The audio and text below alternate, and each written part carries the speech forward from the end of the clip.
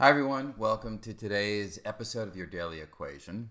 And today I'm going to focus upon an equation that I feel doesn't get enough airtime when people talk about the strangeness of space and time and relativity, because it's an equation that directly addresses the kind of question that I at least am asked all the time by people who encounter these strange ideas, especially the idea of the constant nature of the speed of light. Because, look, we all have in our ingrained intuition the following fact, right?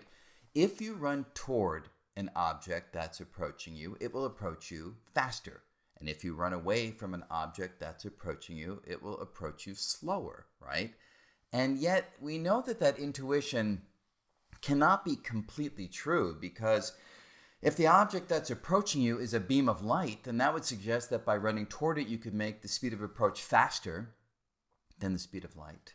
And if you run away from the approaching beam, it should make the speed of approach slower, but the constant nature of the speed of light says that that can't be true. So how do we reconcile these ideas? And today's rather beautiful and simple mathematical equation will show us how Einstein's theory copes with this tension and makes complete sense of it. Okay, so let's jump right in, and I'll begin with a little, again, kind of silly story that just gets our mind in the right perspective for the ideas that we're discussing. So what is the story? So imagine that there's a nice little game of catch happening between George and Gracie. And say George is throwing that football toward Gracie at 5 meters per second. Then Gracie receives it at 5 meters per second. Nothing tricky about that. But now imagine the next day, George comes out with not a football, but an egg. And Gracie is not fond of playing catch with eggs, so what does she do? She turns and runs because of that intuition that by running away, the speed of approach of the egg will be lessened. It will be made smaller. And indeed, putting some numbers behind it, if the egg is flying in the horizontal direction toward Gracie at 5 meters per second, and she runs away, say at 3 meters per second, then we all know in our intuition that the egg should be approaching her with a net speed of 2 meters per second.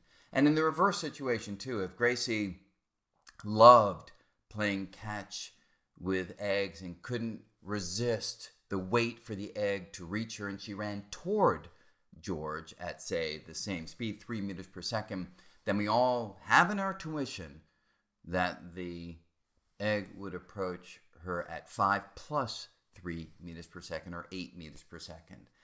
And the tension then comes in when we think about these ideas applied to the speed of light. So let me show you that. Let me bring up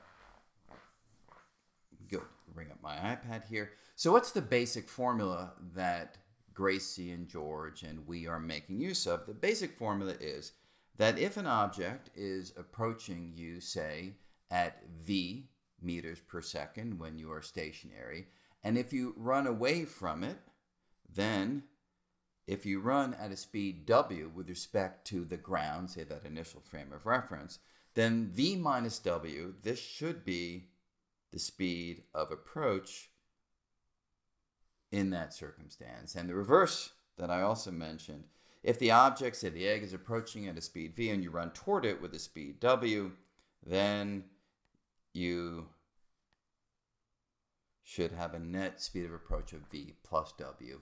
And the tension that I'm mentioning, just to make it explicit, is what if you don't have a football, you don't have an egg, but rather you, say, have a beam of light. So now the initial speed of approach is c in both of these cases. And if you run away or run toward the beam of light with the speed w, then the speed of approach from this reasoning should be c minus w, which would be, of course, less than c, or c plus w if run toward the beam of light. And that, of course, is greater than c. And that's the problem. Speed's less than the speed of light or speed greater than the speed of light when you are encountering a beam of light whose speed is meant to be constant, independent of your motions. How do we make sense of this? Well, the basic idea that Einstein tells us is that even this very simple formula that we're all familiar with from elementary physics or even just elementary logic is actually wrong. It works really well at speeds that are much less than the speed of light, and that's why we all hold it in our intuition. But Einstein actually taught us that each of these formula needs a correction. Let me show you what the correction is, that is today's daily equation. So instead of v minus w, Einstein says that the correct formula of the speed of approach if you're running away from an object at speed that has speed v and you're running away at speed w is corrected by 1 minus v times w divided by c squared. And the v plus w formula gets a very similar correction. And that correction just has the other sign. In fact, you could do these all together with one formula that just had the plus sign if you allowed the speeds to have positive and negative values. But let me just keep it simple and imagine that all the speeds involved are positive. V and w are positive numbers. So these are the formula. They're effectively the same formula, just with the two cases that we are writing down separately. And that is the so-called relativistic velocity combination law. And now let me just show you how this works if, for example, you are taking v to be equal to c. Now you're not throwing the egg or the football, but you are throwing, or shining, perhaps is a better word, a beam of light.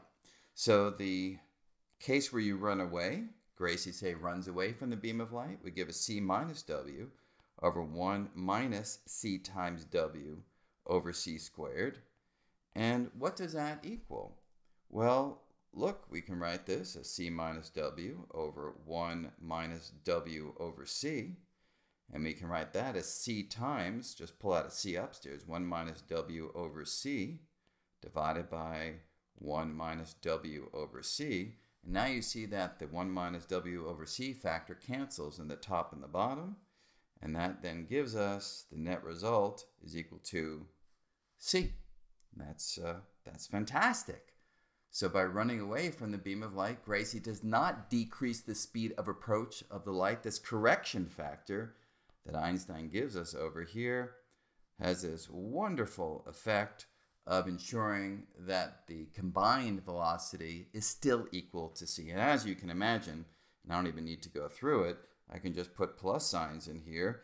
If Gracie was running toward the beam of light, all the analysis would have a plus there, and you'd again have this cancellation, and you get speed of light again as your result if Gracie is running toward the oncoming beam of light that George shines at her.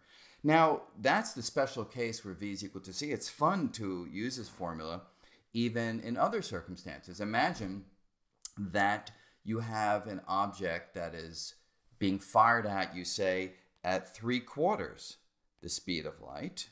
And let's say you run toward it at 3/4 the speed of light, just sort of for the fun of it. Now, your naive classical intuition would tell you that the net speed from your perspective would be 3/4 the speed of light plus 3/4 of the speed of light. It's coming toward you and you're running toward it. The speeds would combine in the intuitive way of doing these kinds of calculations. But of course, that number would be 6/4 of the speed of light. That's bigger than the speed of light. Problem. Well, what does Einstein do? He says, hang on, you need to correct this by 1 plus vw over c squared. Vw now is 3/4 c times 3/4 of c divided by c squared. And now we can work this out. Upstairs, we have the offending 6/4 of the speed of light. But what do we get downstairs? Downstairs, we get 1 plus 3/4 times 3/4 is 9 over 16, and the c squareds cancel. So we get 6/4 c times, what's 1 plus 9 over 16? Well, this guy over here just gives us 16 over 16 plus 9 over 16, which is 25 over 16, which we can bring that upstairs as 16 over 25. And now the 4 goes in here, and we get 20, well, I left out the c. we get 24 over 25 times c. Less than the speed of light. So the offensive term, 6/4 times the speed of light, is reduced by the correction factor to 24 over 25 times the speed of light, less than c.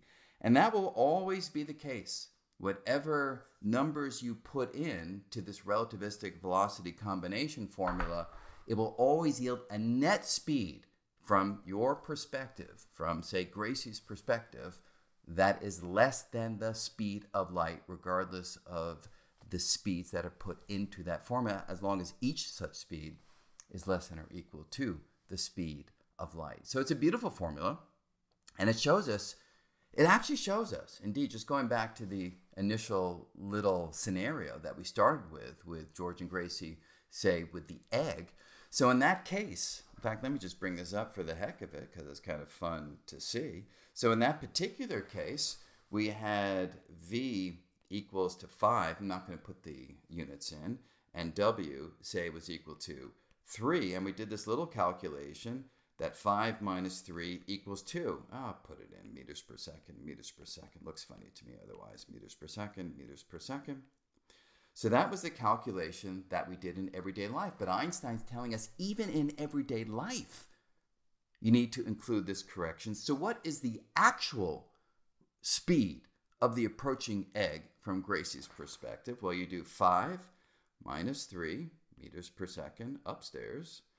But now you must divide by 1 minus 5 meters per second times 3 meters per second divided by the speed of light squared, which of course in meters per second is a nice big number, 3 times 10 to the 8 meters per second. So what is this correction factor? Well, the correction factor is, of course, quite small, or I should say it differs from 1 by a little bit. It's 1 minus this really tiny number that we have over here, which, c squared is, about 10 to the 17. So call this on the order of a correction factor in the 16th decimal place or so, 10 to the minus 16 or so.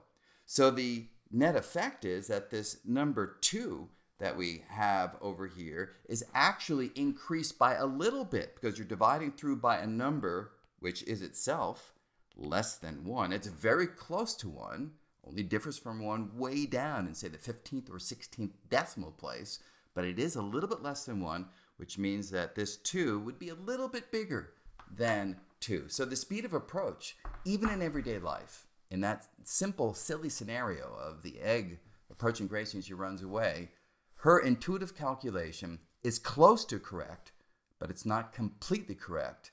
The effects of relativity are always there. They're just really small, typically at everyday speeds. But they are there, and they matter, and they show us how when the speeds approach, or in fact are equal to the speed of light, everything combines in just the right way to give net speeds that are always less than or equal to the speed of light, just as relativity requires.